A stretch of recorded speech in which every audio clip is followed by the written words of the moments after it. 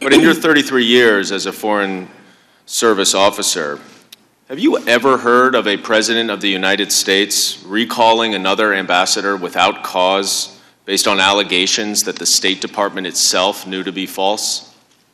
No. Now, you testified in your opening statement that you had left Ukraine by the time of the July 25th call between President Trump and President Zelensky.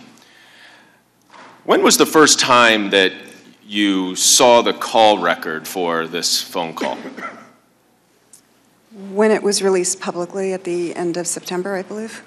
And prior to reading that call record, were you aware that President Trump had specifically made reference to you in that call? No. What was your reaction to learning that? I was shocked, absolutely shocked, and devastated, frankly. What do you mean by devastated? I was shocked and devastated that I would feature in a phone call between two heads of state in such a manner where President Trump said that I was bad news to another world leader and that I would be going through some things. So it was a terrible moment. A person who saw me actually reading the transcript said that the color drained from my face. I think I even had a physical reaction. I think, you know, even now, words kind of fail me.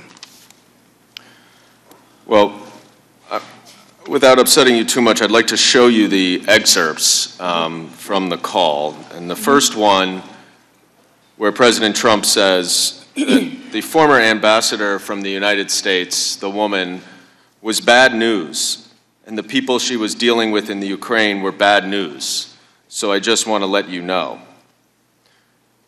What was your reaction when you heard the President of the United States refer to you as bad news? I couldn't believe it. I mean, again, shocked, appalled, devastated that the President of the United States would talk about any ambassador like that to a foreign head of state, and it was me. I mean, I couldn't believe it. The next excerpt, when the President references you, was a short one, but he said, well, she's going to go through some things. What did you think when President Trump told President Zelensky and you read that you were going to go through some things? I didn't know what to think, but I was very concerned. What were you concerned about? She's going to go through some things. It didn't sound good. It sounded like a threat.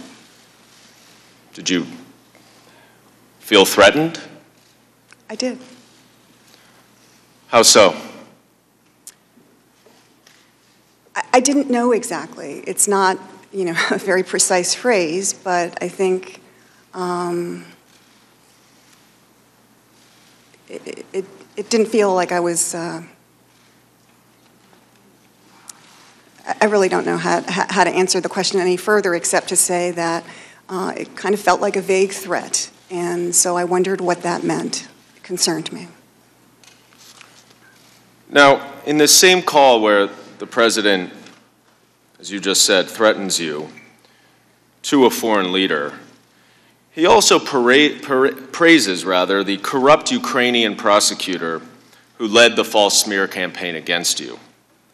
I want to show you another excerpt or two from the transcript, or the call record rather, where the President of the United States says, "Good, because I heard you had a prosecutor who was very good and he was shut down, and that's really unfair.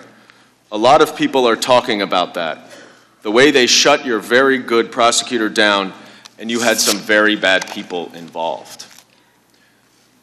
And he went on later to say, "I heard the prosecutor was treated very badly, and he was a very fair prosecutor, so good luck with everything."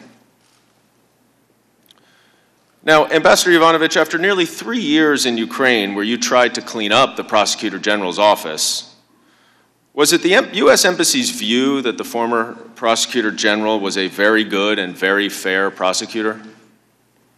No, it was not. And in fact, he was rather corrupt, is that right?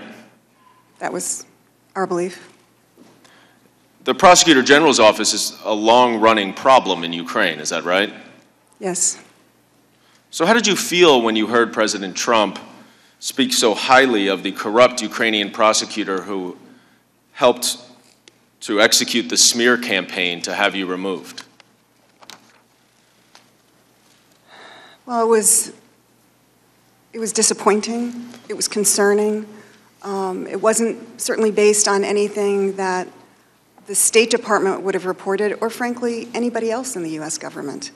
There was an interagency consensus that while when Mr. Lutsenko came into office, we were very hopeful that he would actually do the things that he said he would set out to do, including reforming the Prosecutor General's office, but that did not materialize. So this was not the uniform position of the official U.S. policymakers, is that right? Right.